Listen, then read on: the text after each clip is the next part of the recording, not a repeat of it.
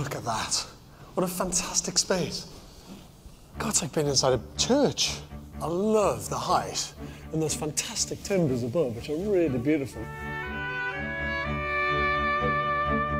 Unlike the functional utility buildings of today, the Victorians built theirs with pomp and pride, using materials such as iron, steel and glass. They adopted a variety of decorative styles, which included Gothic Revival and Neoclassical. Even though this was a smaller rural pumping station, the exposed glazed brickwork, sandstone arch window frames and pine beams are typical examples of Victorian industrial architecture. The building is not listed, but it's still an important local landmark. Just compare the place that you used to live in London, compared to what you're going to be living in now. Well, it was about this big. How big? This big? Yeah. Just this area here, that was the size of your flat? Yeah. You can fit 5 of our flats into this. What used to be a giant space where the industrial machinery once sat is now a stylish kitchen diner, which combines the traditional Victorian brickwork with clean modern finishes. What a change! What a transformation! When you think about how much this was a real mess and the slab that you had to break out and all the digging out and the stripping back. What looks even more impressive is the way the new windows complement the interior space.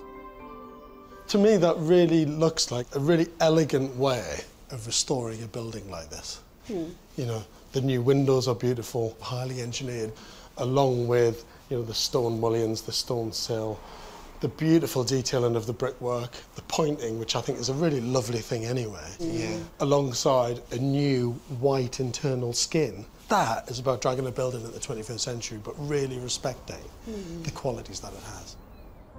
It took Ali and Matt 6 months to decide the window design and cost them half their original budget of £60,000. In the end, I think they've chosen the perfect style. Using thin steel frames painted black gives them a sleek, modern look. The more I look at them, the more beautiful they are. And they opened as well. This was a big debate, wasn't it? Look at that. Very similar. And it's really nice that the whole panel goes out as well. Yeah. The stone that Ali and Matt reclaimed from the building has been reused as a reminder of what was there once before. You got the slabs in? Yes, we've got the slabs back in. The slabs are in! They are. Look at that! Still with holes intact. It's a lovely gesture, that, isn't it? Just a little kind of imprint, if you like, in memory of those massive, huge blocks that were there. I mean, you stand here looking at this now and you think, oh my God. And we've still got this to come down yet. So that's it. Oh, that lean-to? No, not No, that's the only, that's saying. Up to the lean-to? Yeah, that bit's got to come down. So you're taking this down? Well, it's all leaning and cracked. And I like straight, flat things. Fair enough. New, straight, flat. I mean, I got to live here for the rest of my life and I want it right. But I want it to look like it was originally. Is this bit staying? Or is this coming down? No, that's staying. This was the last part built on the school. Yeah. I think it was originally built as an office. And whereabouts is your house going to be? Where are you actually going to live in this This area here is going to be the bedroom. Up on the first floor? Yeah. Yeah. And this has all been rebuilt from scratch down to the ground. So that's new build? That's new. new. Brand new. Brand new. That's amazing. Everything that came out was going back in. The barge boards were the original barge boards taken down and rubbed back and restored. Ian and Jane are committed to the highest standards of restoration. But the scale and condition of the old building is overwhelming. That's how wet and damp and soaking this is. 6 weeks later, it's an important day for Ian and Jane. Yay!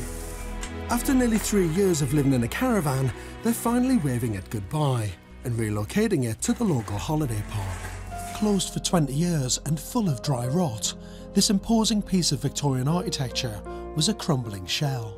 Ian and Jane have now completely rebuilt all but one of the school's original Gothic facades and brought the restored structure into the 21st century by kitting it out with the latest green technologies. Look at the light coming through those windows as well. That's beautiful, isn't it? Awesome, the windows. They look fantastic, and I love the way that you've kept the exposed bit of brickwork in between. Yes. Adjoining the lounge is a bathroom. Its timber wall panelling was reclaimed from the 19th century assembly hall next door. With water heated by a combination of solar, air and natural sources, and the toilet flushed by collected rainwater, it's designed to be sustainable on every level.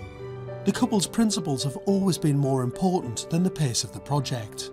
Every possible piece of the school's 130-year-old timber has been carefully recycled, from the structural oak beams to Ian's skillfully restored windows. But it's all part of the ethos of this building, isn't it? It's not just about the technology and the gadgets, and it's not just about the insulation. It's about reuse and salvaging as much as you possibly can.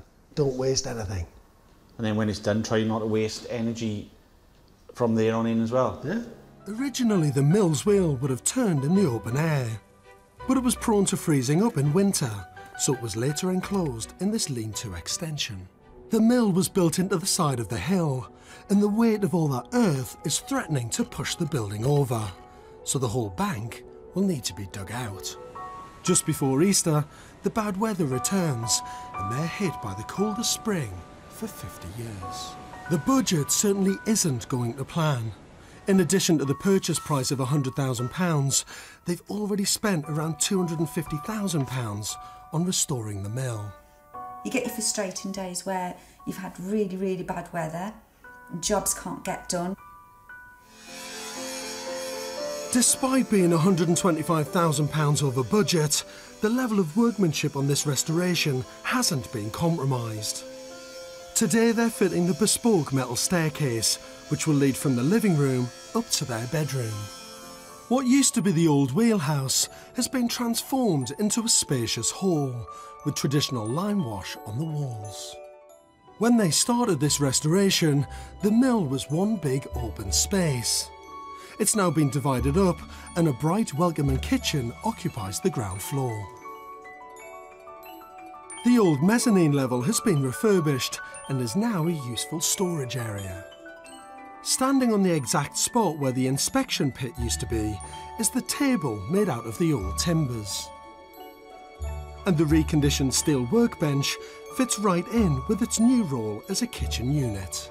From being a single space, the mill has now been split into 3 levels. Love the staircase.